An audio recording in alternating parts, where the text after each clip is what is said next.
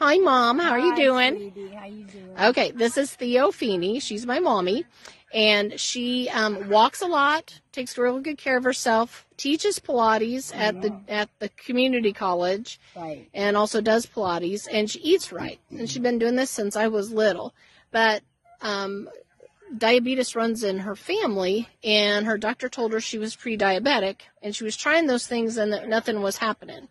So he wanted to put you on medicine, and we started trying. He said if I didn't get the numbers down, it was 6.1. Mm-hmm. And he said, you hit number 7, and it throws you right into diabetes. Okay. For some reason.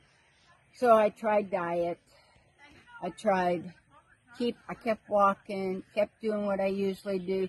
He said it's going down, Theo, but not like I wish it would. Yeah.